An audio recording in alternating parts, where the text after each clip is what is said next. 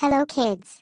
Roxy Reader here to talk with you about the story, Mrs. Brown Went to Town. Howdy kids. Book Bunny here with Roxy to talk with you about this funny story. I love to read stories that rhyme. And this story doesn't disappoint you. It was fun to read and try to get the rhyming to sound right. What does it mean to rhyme? Let's watch this video about rhyming and I think that it will answer your question. Which words rhyme? Rat, hat, box, cat, pig. Cat, rat, and hat rhyme, but box and pig don't. Rhyming words have the same end sound, but different beginning sounds. These words have the same end sound, at, but different beginning sounds. Pig and box have different beginning and end sounds.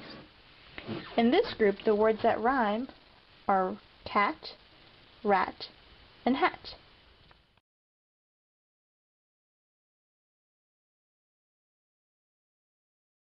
Rhyming can be a lot of fun. What rhymes with bunny? Honey rhymes with bunny and so does money.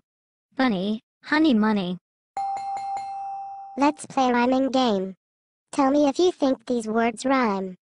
Brown, town, clown. Do those words rhyme? Yes, I think they do rhyme. They sound the same at the middle and end of each word. So they must rhyme. You are very correct. They do rhyme. Now, how about these words? Barn, yarn, dog. Do those words rhyme? No, they do not rhyme. The endings are not all the same sound. You tried to trick me, Roxy. I tried to trick you, but you were too smart for my trick to work. What did you like about this storybook, Bunny? I liked the part where the pigs painted the house red like the barn. That was really funny. What was your favorite part, Roxy? My favorite part of this story was trying to get the words to sound like they rhymed. Let me give it a try. Life on the farm wasn't always this way, until Mrs. Brown went to town that day. So now she lives in the barn out back, with a cow, 2 pigs, 3 ducks, and a yak. Not bad, Roxy, not bad at all. Thanks, Book Bunny. I have some questions about this story for you to answer. Are you ready? I sure am ready, Roxy Reader. Here is your first question. Do you think the animals learned anything from their experience in Mrs. Brown's house? That is a tough question. I would say that I do think they learned to be more careful with things that don't belong to them. That's what I would have learned if I were them. Why do you think all of the animals and Mrs. Brown were living in the barn out back? I am not sure I remember that one. Can you give me a hint? Sure, I can give you a hint. Something happened that caused the house to be ruined. Oh yeah. Now I remember. Thanks for that hint. They were all living in the barn because the bed crashed through the floor because they were all in it. That was funny. But I bet that all those animals in your bed would be smelly. I think you would be very right. It would be smelly. But having all those animals in her bed caused them all to get hurt. What happened to them? They all had to go to the hospital. Didn't they? Yes, you are correct. They all had broken arms and legs.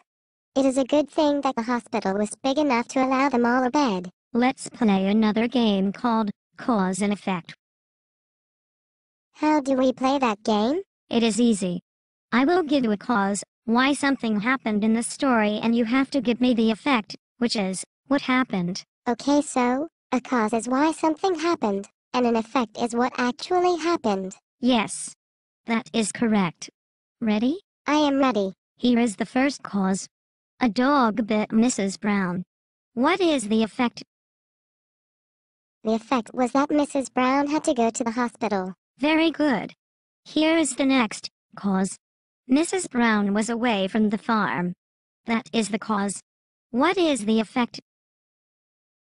The effect of Mrs. Brown being away from the farm is that the animals moved into her house. And boy did they make a mess. Here is my last one.